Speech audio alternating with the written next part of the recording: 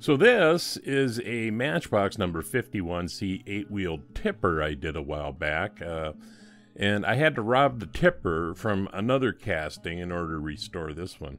The other one was a super fast version, and I wanted to restore to the 175 version.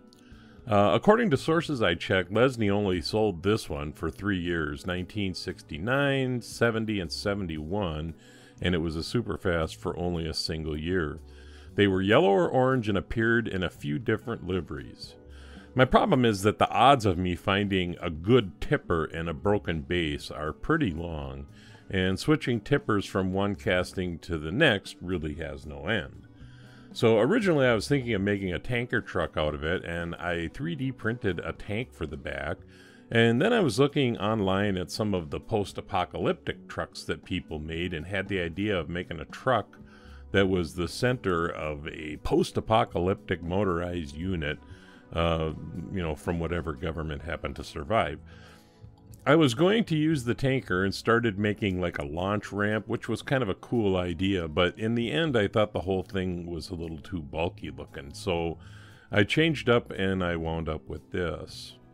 I sized a 40-foot Connex container and 3D printed motorcycles, soldiers, and some bits and pieces for the truck, including different tires. The truck is painted with Tamiya XF7 flat red, and the turquoise I mixed from other flat paints. I've seen shipping containers like this particular color all over the place.